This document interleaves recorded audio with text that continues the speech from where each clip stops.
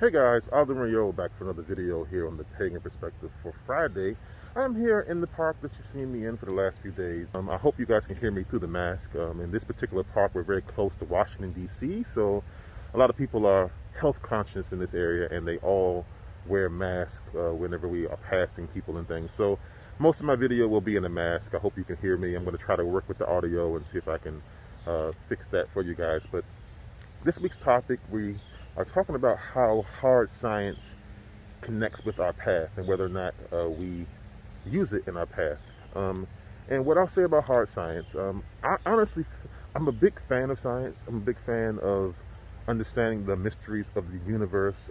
If you've noticed some of my videos where I do voiceovers, I talk heavily about science, I talk heavily about space and things of the nature. So personally, my views can be a bit strange, so I'll just go ahead and tell you. I feel as though all these creation myths and things, I think many of them leave out the existence of extraterrestrial beings. I believe that the planet Earth was seeded by another species, something that was more far superior to the human race. And as such, we're still trying to find ourselves. We're still trying to understand things from the magical standpoint. Again, I believe science can kind of unravel the mysteries of our creation. It kind of gives you the real step by step the way deities have conducted things. One of the reasons why I believe so heavily in the idea of extraterrestrials and aliens is because there are many beings, including angels, that literally help you with planetary magic. There are many spells and there's many covens who work with planetary magic. These are pagan uses of magic that allow for the existence of beings from other planets. So this is something that's quite shocking because you don't normally get that with religion. It's usually very, oh, you know, the person created Earth in so many days, or there's a mother and father spirit that was born here and died here and you'll do the same thing. So that's the way I see it. I feel like extraterrestrials can definitely connect with your particular magic.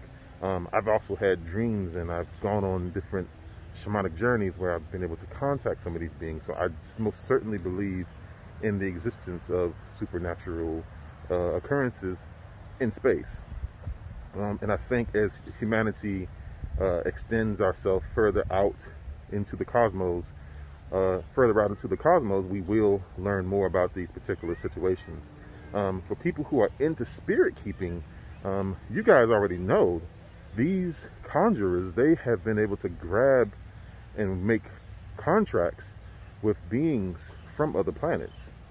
So you guys, this is not new to you guys. You guys already know. You're in the know. You're in the cool club. You know, it's the ones who haven't quite experienced this, who don't really know about this situation. They're learning, and some people can be in denial about it, and some people can be shocked and awed about it because they have to question everything that they know. And that's evolution, right? I mean, even in science, even the most sophisticated scientist on Earth always says these few things. They never have a rigid mind. They are always willing to accept new evidence to change their mind. They don't have a fixed mindset.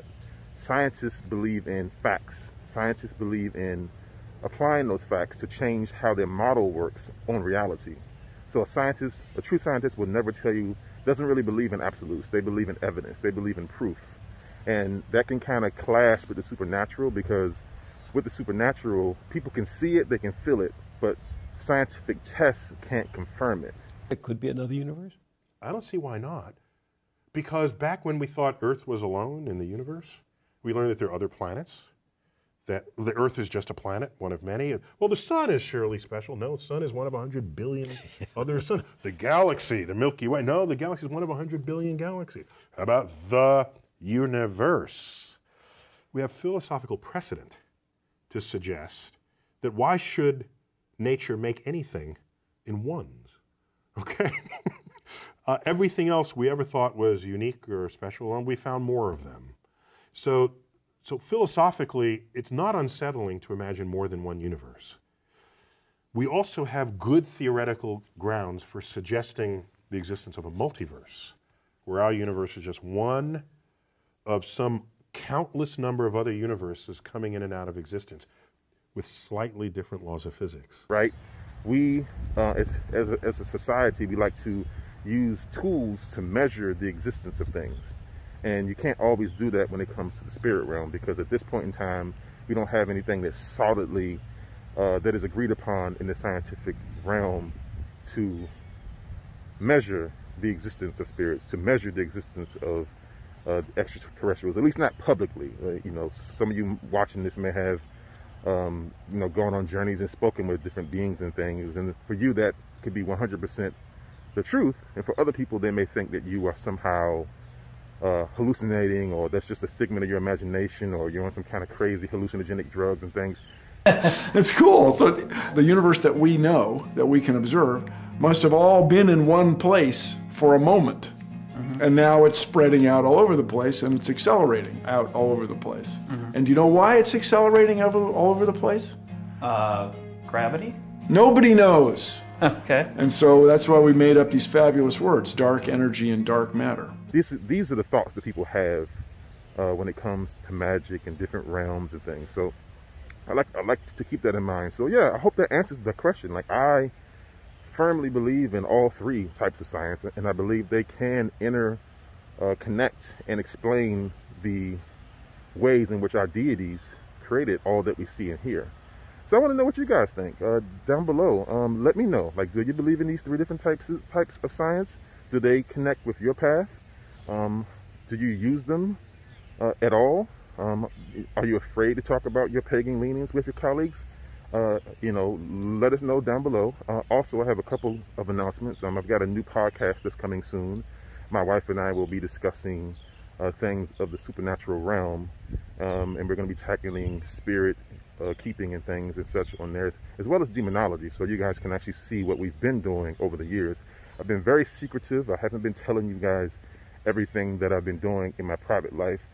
Some of you have seen that I've been in a lot of, I've been traveling quite a bit. Like, if you go back and watch the Pagan Perspective videos, I'm always in a new place, always moving. And that is because we were having demonology appointments. We were helping people with sticky situations.